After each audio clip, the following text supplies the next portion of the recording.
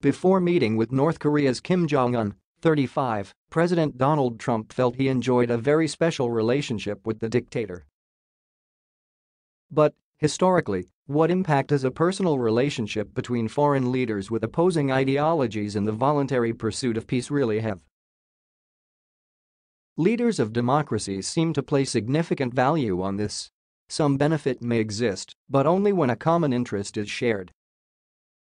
Bearing this out most notably was British Prime Minister Neville Chamberlain, who clearly believed his personal relationship with Germany's Adolf Hitler in September 1938 had secured peace for our time.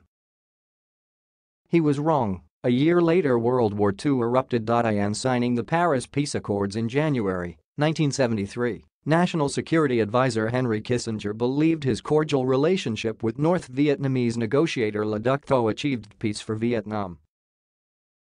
He too proved wrong. In April 1975, South Vietnam fell after the North invaded. In 2012, President Barack Obama named then Turkish Prime Minister, now President, Recep Tayyip Erdogan as a best buddy.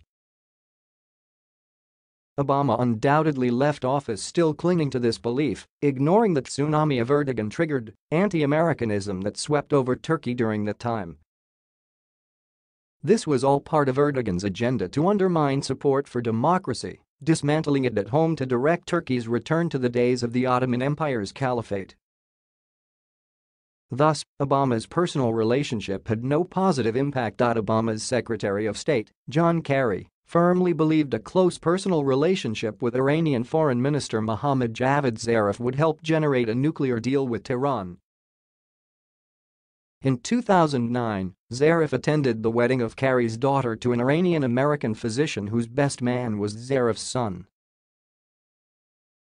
Kerry credited that relationship, in January 2016, with generating the release of 10 U.S. sailors captured after their disabled boat drifted into Iranian territorial waters.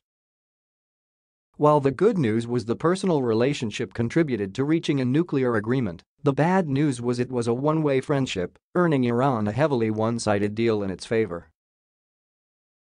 The above represented situations in which ideologically opposed leaders shared no common ground.